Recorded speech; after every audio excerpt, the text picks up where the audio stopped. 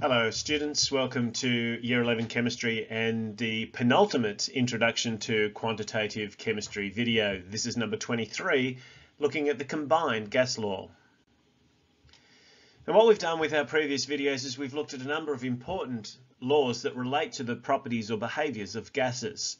We've looked at the Gay-Lussac law, Boyle's law, Charles' law, and also Avogadro's law. And what we found in each of these is if we hold two of the variables constant, we can identify a relationship between two of the other variables.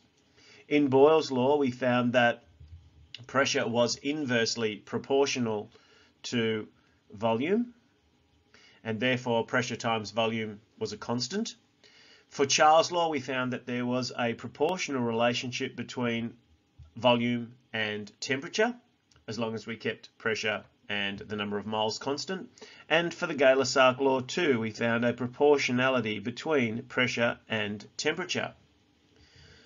But what are all of these things, how are they useful? How can we use our kinetic theory to explain or to help us establish mathematical relationships that relate three of these variables: volume, temperature, and pressure? Well, the fact that they are all constants, the fact that we can identify the sorts of changes that occur as we think about a particular container and a certain number of moles of gas particles that might be present in that container, and what might happen as we increase the temperature, change the pressure and also the volume from an initial state to a final state. And the fact that each of these is a has a particular relationship to each of the others means that as we're thinking about these, as long as we don't change the numbers of particles that we have, we can find relationships between them fairly easily.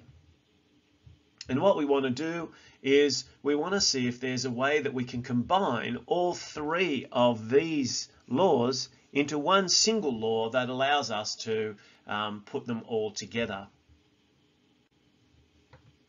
In fact, when we combine our knowledge of the fact that P is proportional to T and V is proportional to T, but P is inversely proportional to V, then we can work out a mathematical relationship which is now known as the Combined Gas Law.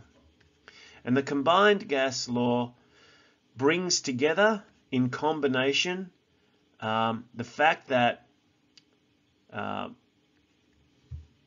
pressure is proportional to temperature, so P on T is a constant, and V on T is a constant, and P times V is a constant. And when you bring all of these three different types of relationships together, what we find is that P times V on T is also, for gases, a constant. It's just allowing us to bring each of these together. It's not important for you to be able to derive the mathematical relationship between them. You can play around with it if you would like. But it is important for you to understand that this is a constant. The relationship between pressure, volume and temperature is a constant. And obviously we've not considered the number of moles or the number of particles in this case. So we're assuming that the container is a sealed container in which we can change the pressure, we can change the temperature, we can change the volume, but we're not changing the number of particles that are present. To put the formula into a form that's similar to what you've already seen, P1 times V1 divided by T1 is equal to P2 times V2 divided by T2. So these expressions here are equivalent, and for exactly the same reasons that we discussed above.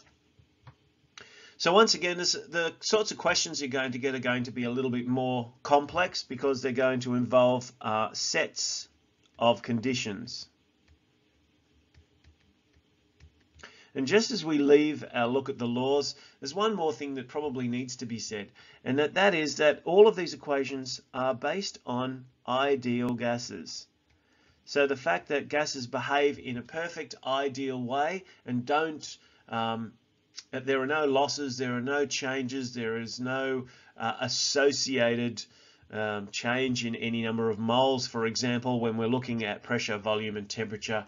If they don't behave exactly like ideal gases, then some of the laws that we've been looking at may not hold 100% in all cases. But as far as we're concerned, and for the ability that you have to substitute values into mathematical formulae to understand what the question is asking you to do and to solve these problems, we're going to assume the fact that gases are ideal gases.